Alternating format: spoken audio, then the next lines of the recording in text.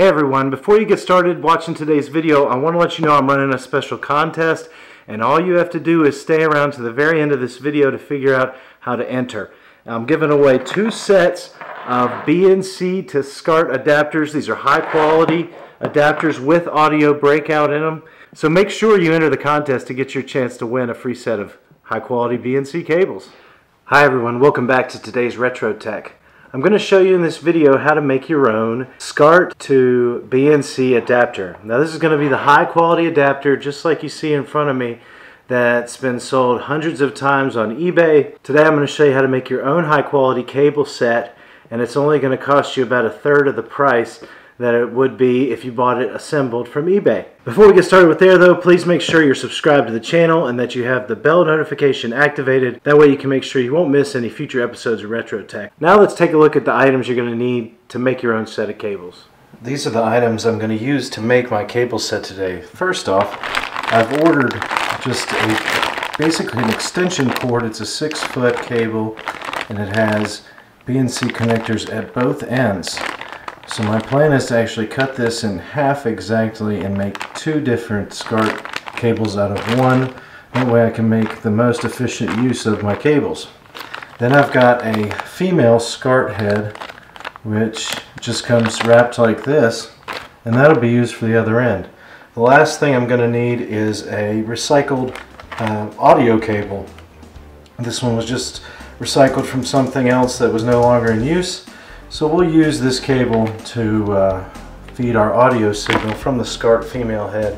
Lastly, I'm going to need some heat shrink tubing to protect my solder connections. Today I'm just going to be using some Flux, some rosin core solder, and then my Hakko soldering unit. Let's get started with this cable.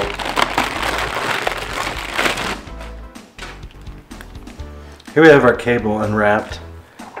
First thing I'll do is measure it and cut it in half.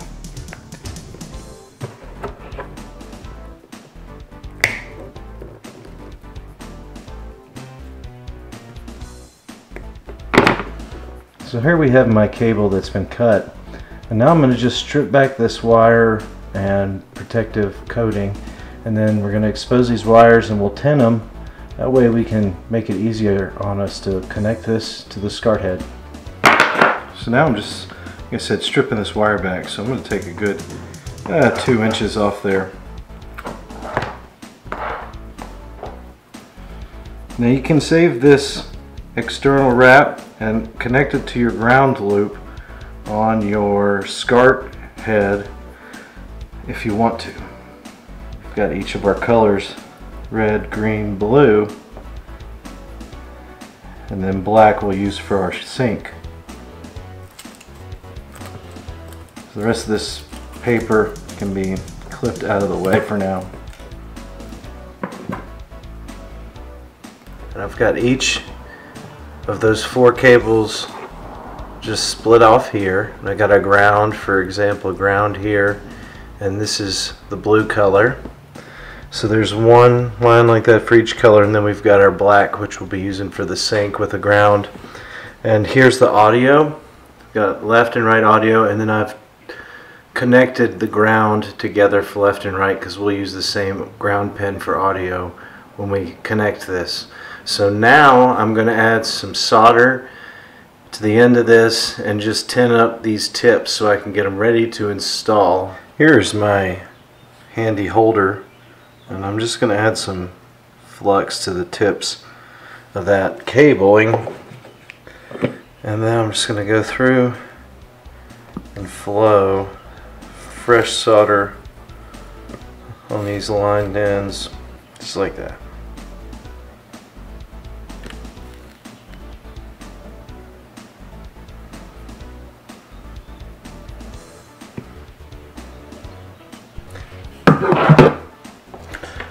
Next, I need to have my cables kind of connected together. An easiest way to do that will be to use some other shrink tubing, some larger shrink tubing. Now this one's not quite big enough, so I've cut it down a little bit, and then I'm just going to stretch it some by sticking my needle nose pliers in. That way I can give it a little bit more space to slip my cables through. Here's our Scart head. Now first thing I need to do is unscrew this part.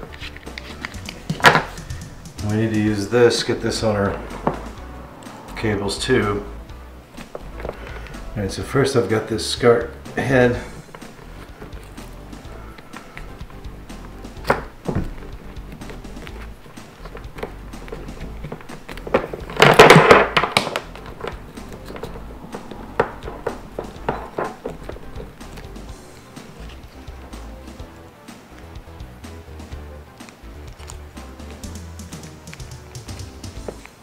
And my little sleeve. Now we're ready to connect this to our Scart head. Let's go ahead and open this up. Now I need to get this head open. And you can do it anyway, just be careful. Try to push it apart like that.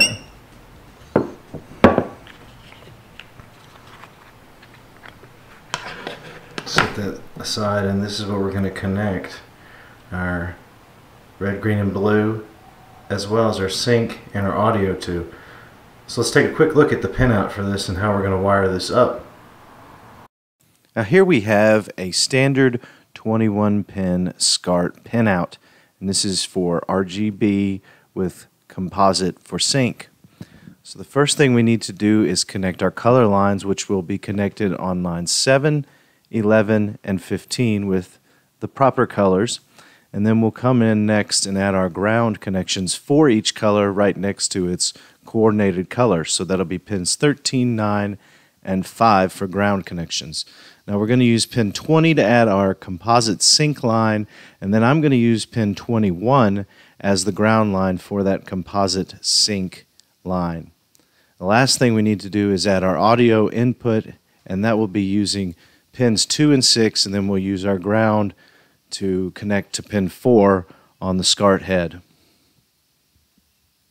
So thankfully my Scart head connector right here is numbered on the back, so it's going to be really easy to connect this to this pinout properly.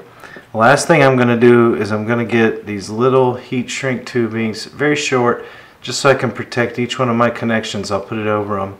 Now I'm going to solder this in, and I'll come back and check in with you in a minute when it's finished up.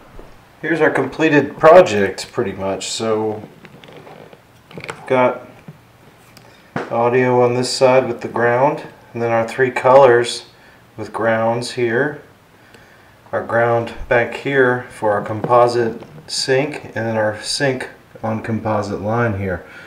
So the last thing to do will be to replace this head on here, buckle it back up, and let's give it a test run.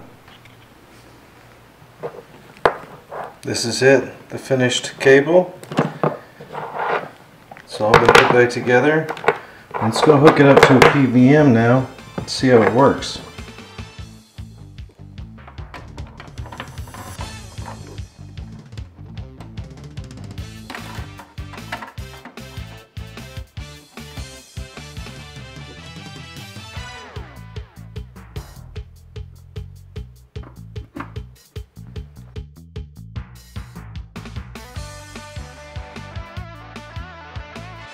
Alright, let's just see. I've got the Super Nintendo hooked up. RGB. There we go. So we've got a screen, red, green, and blue, and sync. And then let's try something, see if we've got sound. Yep, and just like I thought, we've got sound.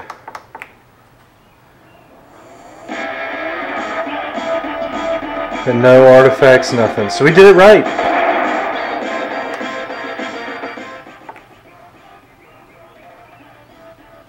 Great. There you have it.